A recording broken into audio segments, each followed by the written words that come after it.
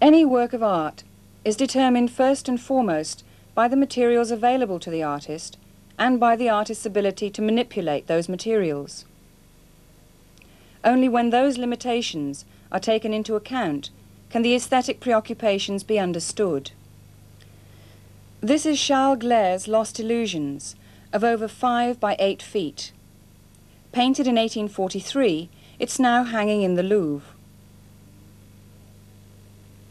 Although Charles Gleyre was not an academician, and his liberal attitudes attracted students like Auguste Renoir to his teaching studio, his highly finished work was typical of that approved by salon and public in the mid-19th century. Lost Illusions exploits chiaroscuro, light and shade, to convey its visual message. The transparent dark shadows and thicker opaque highlights used by Rubens in his painting of the family of Jan Bruegel the Elder show the traditional use of this technique to create an illusion of form. When Rubens painted in the 17th century, chiaroscuro simply meant either the overall fall of light and shade in a picture, or the particular distribution of light and shadow on an object to give it a sense of relief. By the time Gleyre's picture was painted, the role of chiaroscuro in painting was ideological as well as purely pictorial. It embodied a moral ideal in academic art, as did the idealized classicizing figures, gestures, and composition that Gleyre used. Chiaroscuro had become synonymous with an ideal of universal truth and beauty in art. The moral tone embodied in the chiaroscuro treatment is echoed in the theme of the painting, each reinforcing the other. The monumental heroic poet figure nostalgically recalls his past life and loves, showing the poet, and by analogy the artist, as a noble Homeric type in the classical tradition. The idea of the poet as genius thinker reflects the preoccupation of artists with their role as intellectuals, as thinkers set apart from their fellows by their spark of special genius. This notion, going back to Renaissance times, had led to a split between artist and artisan, between the intellectual and the manual in art. This conflict is apparent in Gleyre's painting. Its style, handling, and composition fall within the tradition of artist as intellectual, while the poor physical condition of the painting shows how cut off the artist was from the sound practical skills of his trade. The physical deterioration of the paint surface is clear when you look closely. In the shadows, the blistering is the combined result of poor materials and ignorant handling. By the early 19th century, traditions of sound chiaroscuro handling had been lost to artists. This was partly the result of the breakdown of traditional training methods, and partly because artists' materials were now mass-produced by specialist colour merchants who were more concerned with profits than with quality. Because artists like Gleyre no longer understood the chemical properties of their materials, their use of colours like bitumen to create chiaroscuresque shadows could actually cause irreparable damage. Without chemical analysis, it's impossible to be sure that Rubens has used bitumen here. Nevertheless, his warm, transparent glaze in the shadow has remained perfectly sound. It was this type of handling Gleyre tried to emulate by overloading the bitumen to give depth to the shadows. Bitumen begins as a beautiful dark, transparent brown colour, but as a tarry substance like asphalt, it never completely dries. In fluctuating temperatures, it alternately softens and hardens, causing blistering and cracking. It also blackens with age, losing its rich transparency. Despite Gleyre's known concern over sound technique, in works like Lost Illusions, material considerations were in practice placed secondary to aesthetic considerations. But while artists like Gleyre tried to maintain the chiaroscuresque tradition despite these problems, others, like his pupil Renoir, sought new, more viable alternatives. As the critic Huysmans observed in 1879, in a new age, new techniques, it's a simple matter of good sense. La Parisienne, painted in 1874, is the same height as Lost Illusions, just over 5 feet. It shows that Renoir had abandoned bituminous shadows, painting thinly and often with added lead white. Unlike bitumen, lead white is naturally quick drying, so it gives stability to all colour mixtures in which it's intelligently used.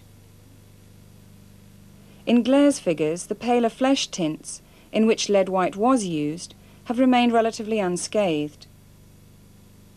Renoir picked up on the advantages of lead white, but avoided excessive layering and glazing of shadows. The more layers applied, the more likely the paint was to deteriorate.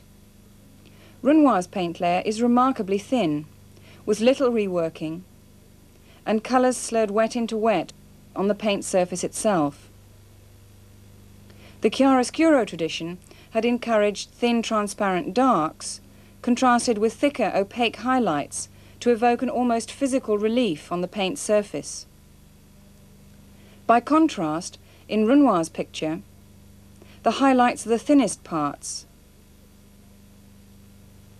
In the bustle, for example, by diluting his cobalt blue with a mixture of oil and turpentine, and applying it with deft, descriptive brushstrokes, he has left the cream ground to read through and stand for highlights.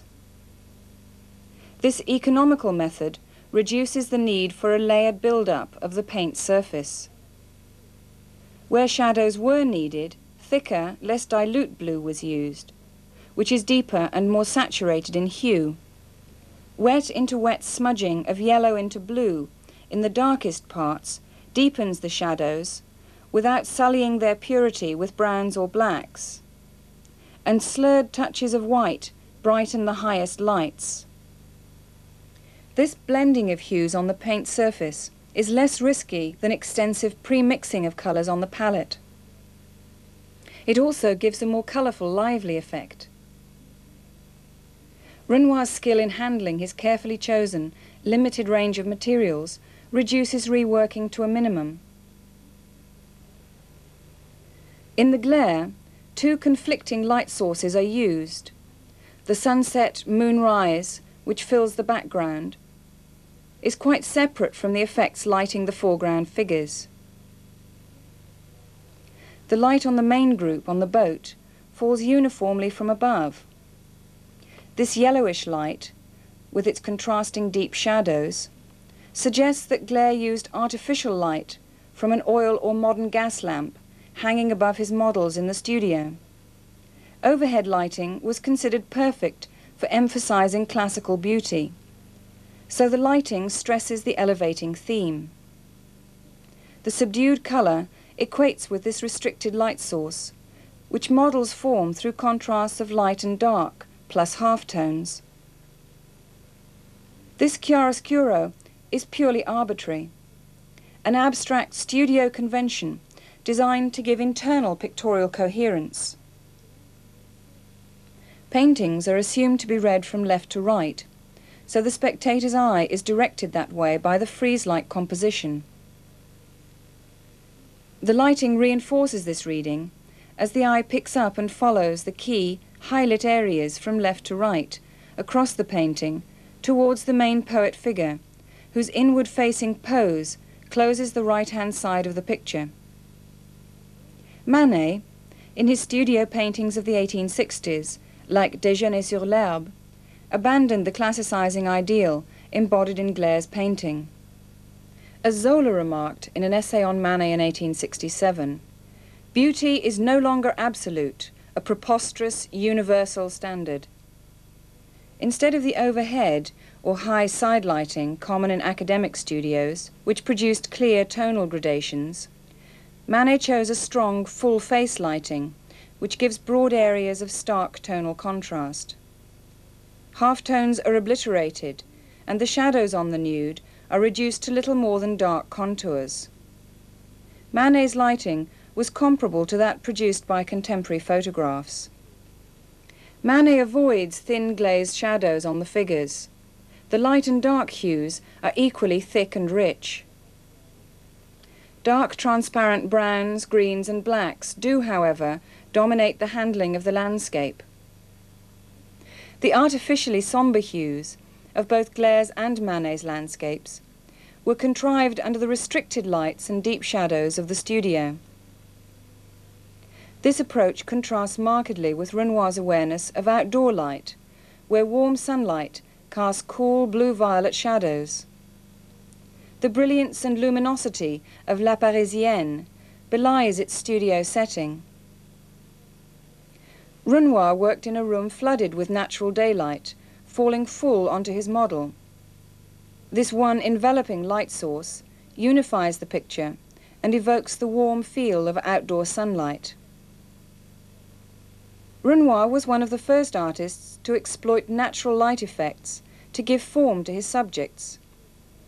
He used contrasts of colour instead of contrasts of tone. A scale of tonal gradations creates the appearance of a form curving back into space. This illusion is the basis of tonal modelling of form in chiaroscuro painting. As you can see from Chevreul's colour circle, first published in 1839, pale colours, like the yellow, tend to come forward, and dark ones, like the blues, appear further away. Renoir exploited this in La Parisienne. Where the blue is most dilute and pale, the cream ground shows through. Here the form seems to swell out towards us.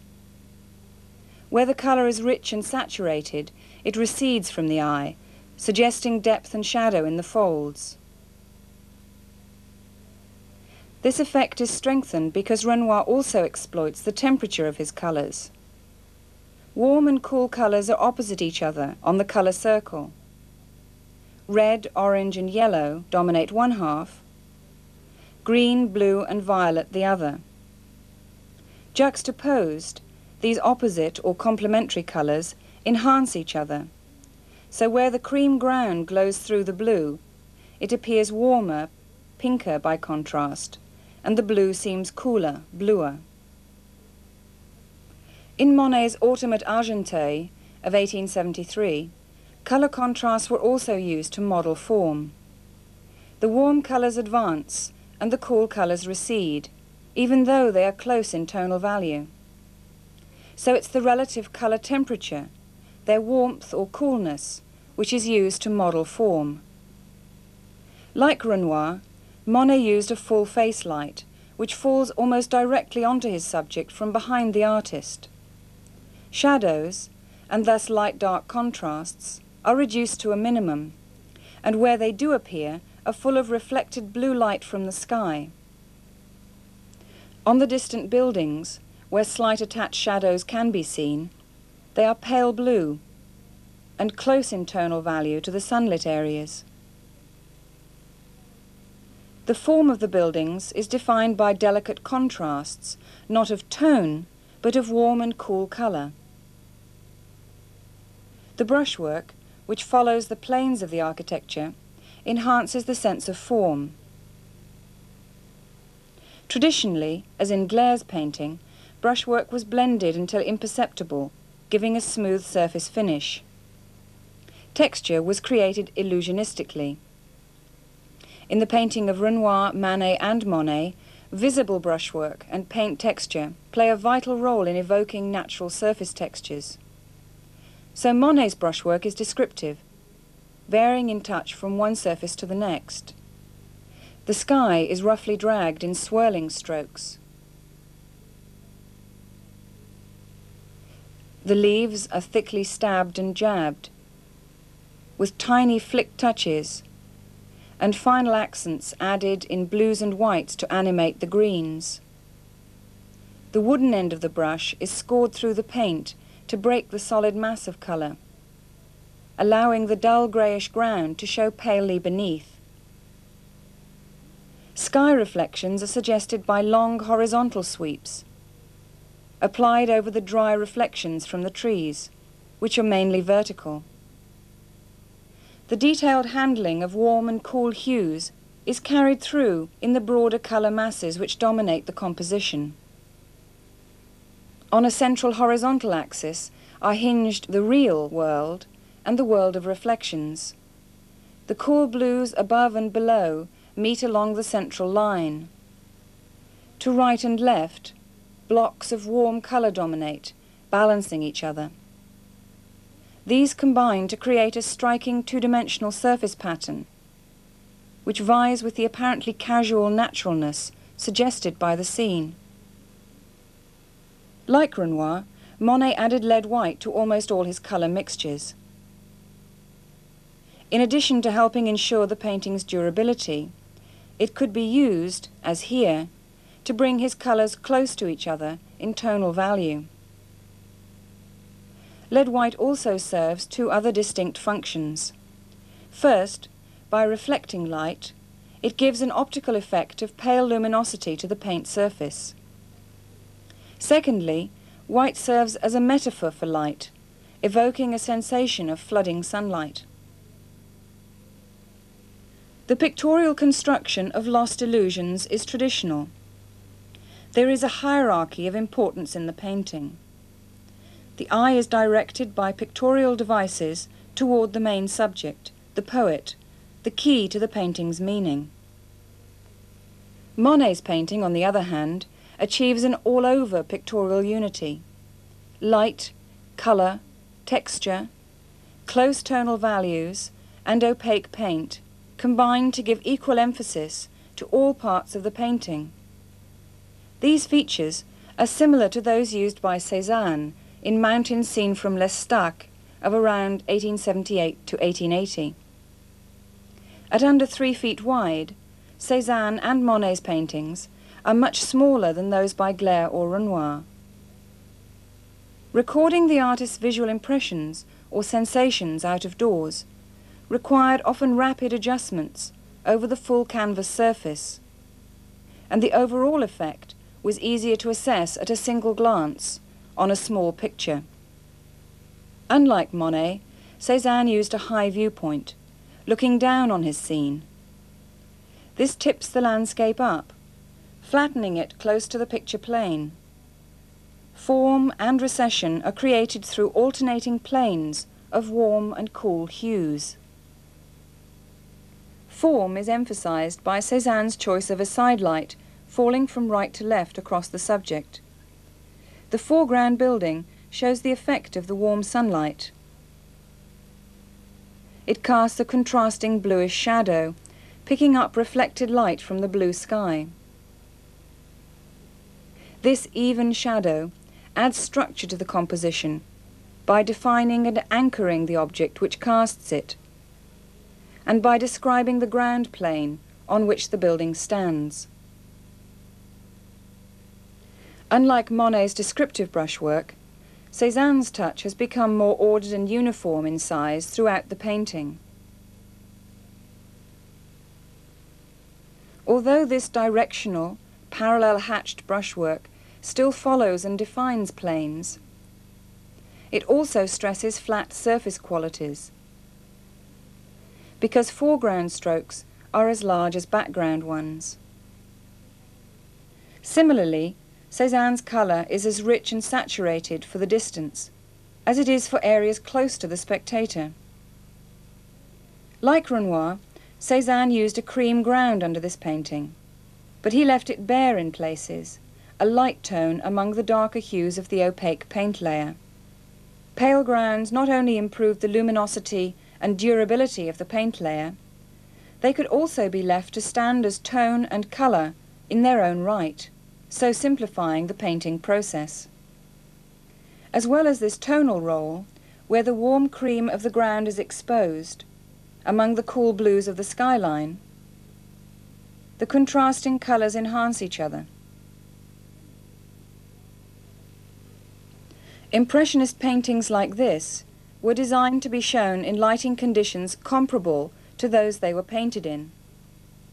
Similarly, dark academic studio settings were designed to produce works that look good in the salon, the main venue at the time for showing work, like Lost Illusions exhibited there in 1843, Although the walls are no longer overcrowded, the subdued lighting and dark wall colour remain the same. But if the sheer size of this setting overwhelmed Glaire's painting, which is 8 feet wide, think what it did to small-scale Impressionist works. They were totally lost amidst this dark grandeur. So one of the chief reasons the Impressionists established their own independent exhibitions was to provide a more appropriate environment for their paintings. In size and decoration, these rooms in the Courtauld Institute galleries are more like the smaller, more intimate space provided by Nadar's studio for the first Impressionist exhibition of 1874. That setting was far more suitable than the hallowed halls of the Salon. It also gave prospective middle-class buyers a clearer idea of how the paintings would look in their own apartments. The Impressionists painted and exhibited their work in natural daylight. Most modern galleries exhibit Impressionist paintings in artificial light. Even here, natural daylight is often eliminated by electric light. Under artificial light, Monet's subtle use of colour contrast vanishes, effectively destroying the picture. Less obvious, but equally important, are the effects that the frame can have. As you can see from this Pizarro, Garden at Pontoise, in its original frame, the Impressionists preferred simple cream or white frames to complement their blonde paintings. Ironically, now that they are accepted as old masters in status and value, Impressionist paintings are swamped by obligatory heavy gold frames. These transform not only their colour, but also their meaning.